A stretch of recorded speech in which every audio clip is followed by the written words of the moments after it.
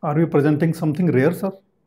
Not really. This is not a rare disease. Hyperaldosteronism is not suspected at the first place, and it is very common cause of secondary hypertension, often missed. Today, I'm going to discuss about the case. I would discuss about how to suspect it, and then how to confirm by test, and what is the treatment. So stay till the end of the slide so that you are aware of everything. A good idea to subscribe the channel because I'll keep on posting new videos with an educational material. So first, the case.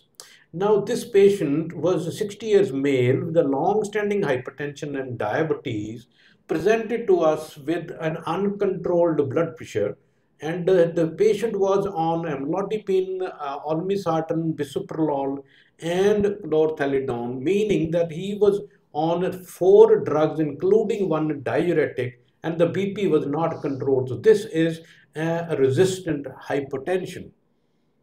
We did an echo on this patient. An echo showed a left ventricular hypertrophy on a parasternal long axis view, on a short axis view, and now you can see there is a global longitudinal strain which is reduced with a kind of uh, cherry on the top position. What does that mean, sir?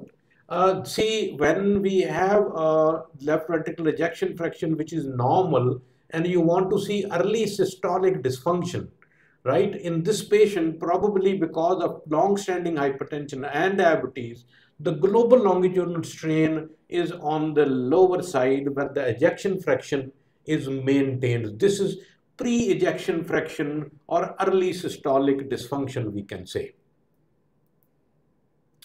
So now this patient categorized as a resistant hypertension, you have a blood pressure more than 140 or 90, and you need another drug, and this is no drug added. This is called resistant hypertension. You add a fourth drug, and if BP is controlled, it's called a controlled resistant hypertension, and in case you need to add another drug, then it is called a drug resistance. Now these are the classifications given by international guidelines. Resistant hypertension is the number of hypertensive 3 to 5, including one diuretic. Controlled resistant and refractory hypertension. This patient, I would call it as a refractory hypertension. With 4 medicines, the blood pressure still is not controlled.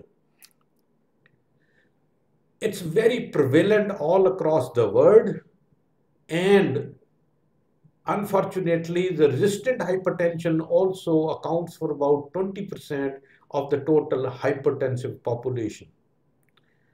So we should have a stepwise approach to resistant hypertension.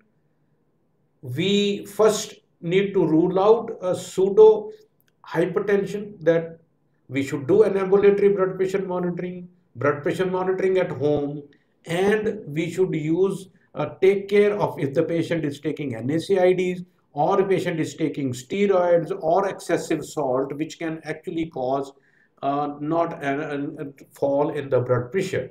Then we should rule out secondary causes, and here again I put primary hyperaldosteronism as the #1 cause, and it is actually obstructive sleep apnea and hyperaldosteronism are very common causes of secondary hypertension which should be ruled out. And once you do detect secondary resistant hypertension, you should first attempt the lifestyle modifications, the exercise, the salt intake, and the weight reduction. Once that is done, then we use spironolactone, we can use beta blocker, alpha blocker, centrally acting, hydralazine, and in fact, I've been using ARNI quite frequently.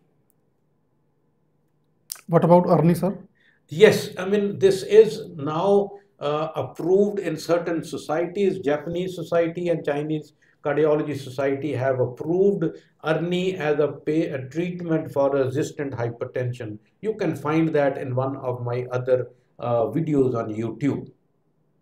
Now, in the stepwise approach, in this patient, we started with the spironolactone 50 milligram, and we found the blood pressure still was not controlled. We added moxonidine, and BP still was not controlled with this. So we changed. Now this time, as I told you, Arni is a good drug to control blood pressure. We added sacubitril/valsartan combination 100 milligram twice a day, and the blood pressure came to normal, right? And now we just glanced at the potassium reports, which were initially 4 and 4.5. The potassium was 3.2 and 3.1 on repeat potassium examination, and this clearly indicated something is going wrong. Now here, remember, the patient is on spironolactone, patient is on ARB, right? Despite that potassium is low, this is a very important clue to the diagnosis of hyperaldosteronism. So what we did, we continued rest of the medicines, we just stopped aldosterone and asked for angiotensin-renin ratio. So here we were. Now let's see what the investigations showed. So when do we suspect hyperaldosteronism? These are the situations: spontaneous or unprovoked hypokalemia, diuretic-induced severe hypokalemia which persists even if you stop diuretics, and then you give sodium loading, there is hypokalemia, and patient those who are an ACE inhibitor and ARB and still have a low potassium, this is the time when you suspect, like in our patient. But remember, most of the patients would have normal potassium, particularly in early stages of hyperaldosteronism. So what do we have to do? We have to keep our index of suspicion high. So what is the common characteristic of hypertension? The blood pressure is somewhere around 135, 95, 90.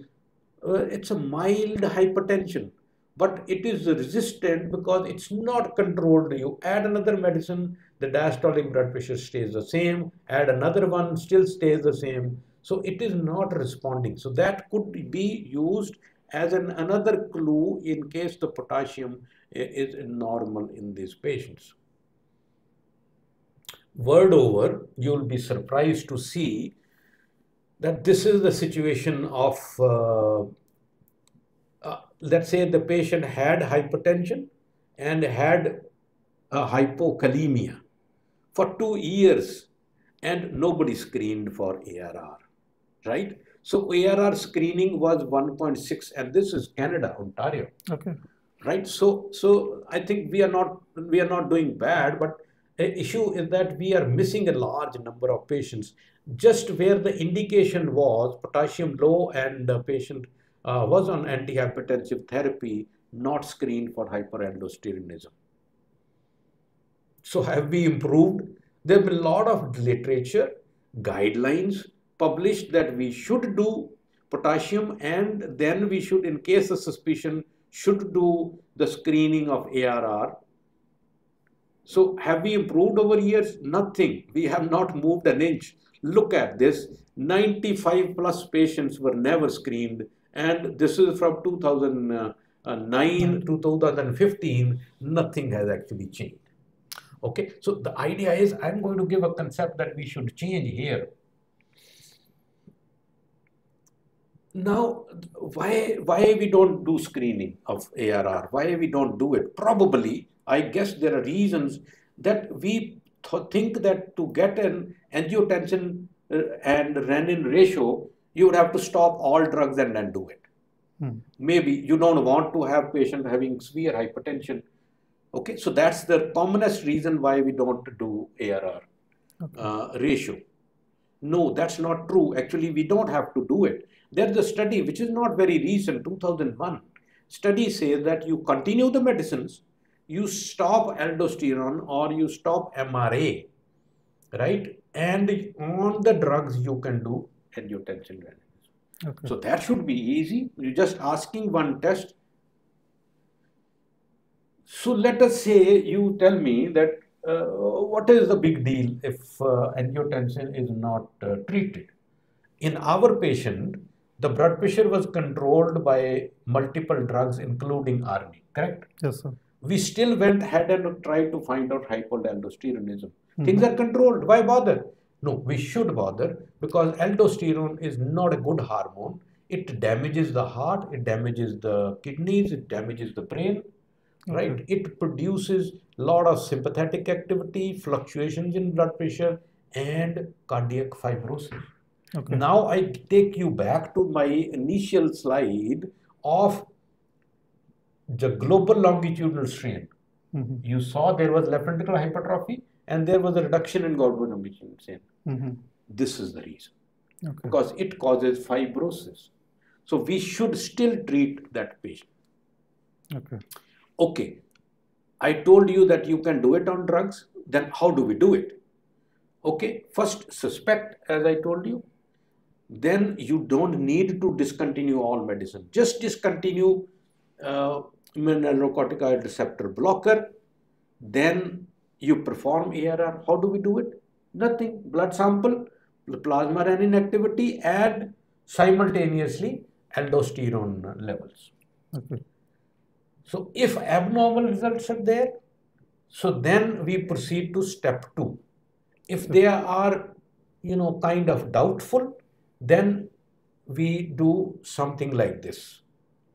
Now, if renin is low and aldosterone is high, it is diagnostic. You don't need anything else for the biochemistry. Now, if it is borderline, then you stop all the drugs. Okay. Then you are right. Then at this stage, we stop all the drugs and do it properly. But once this is diagnostic, we go straight to CT scan. What was in our patient?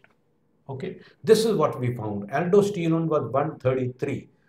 More than 25 or 30 aldosterone with low renin is diagnostic of hyperaldosteronism, right? Okay. So this 133 with low renin is diagnostic.